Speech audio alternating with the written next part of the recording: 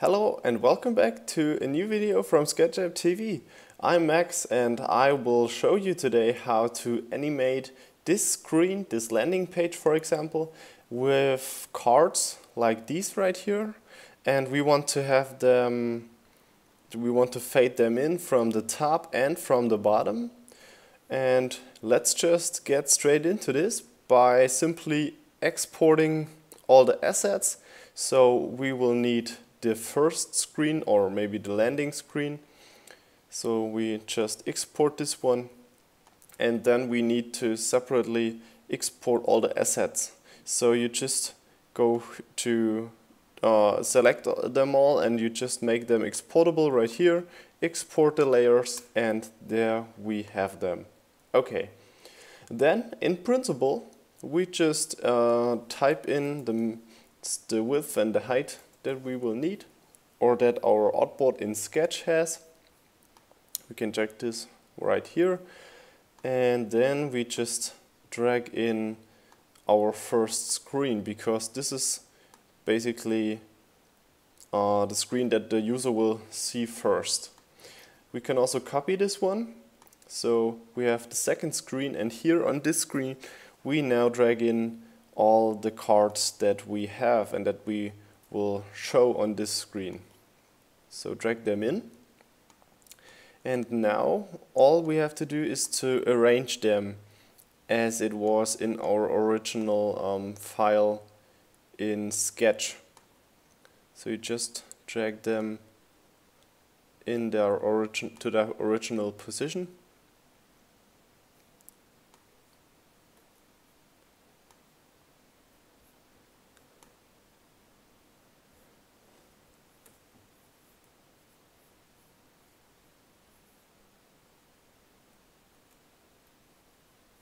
Just make sure that everything is in the right place, that the spacing and everything is just okay, it's just pixel perfect, so we don't have any problems with that later.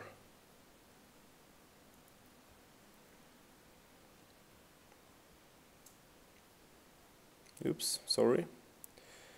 So I think we got it right here. And what we do now is to just select all these cards, because this is the final layout, and we select them, we copy them to our first artboard. But here what we will do is to select some of them, and then we just drag them out of this screen. We do this with the top ones as well.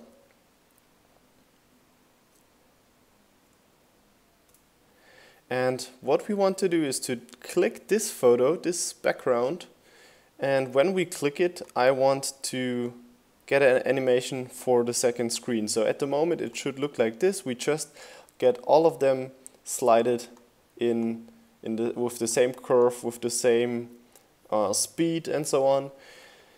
But we can also change this by selecting the arrow and selecting animate at the top. Right here we get the speed, and we can simply edit our transition right here. We can change the curve. We can do separate curves for every animation. So maybe we just do different ones for each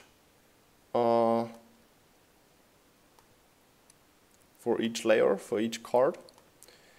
You can test that, of course, how it looks by just clicking the back arrow, and now you see that we have nice effects. I like the spring effect because it gets back, but maybe that's not that basically what we were looking for, because it looks a bit too funny, a bit too much. And here we see that we have a nice animation between the different cards. So we have different speeds, and I think I really like the way this looks. We can additionally also say that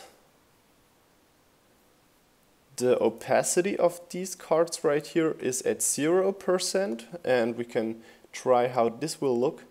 So we have a bit more fading effect, and I also like that. And we can also say that for example, the width and the height of the background photo is slightly bigger. So we can just change this right here. Now we drag it into a centered position like this, and we can give it a try. Just click it and you see we get a little animation between the click. Okay, so right now I would just like to link back to the old screen. So I just say let's add a new layer on our second screen. This will be basically a layer with 1% visibility. We can change it to white, for example.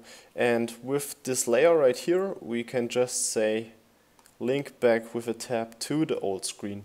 So we don't have to make anything else.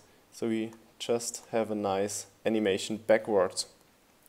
But as well as having different speeds right here when moving from the first artboard to the second one, we can also say we want it backwards, because you see when I click now, we have the same speed, and I think we just should change the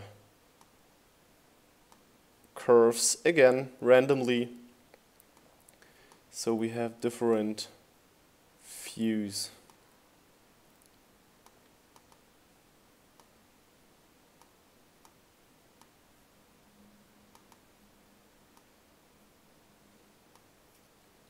So we test it right now.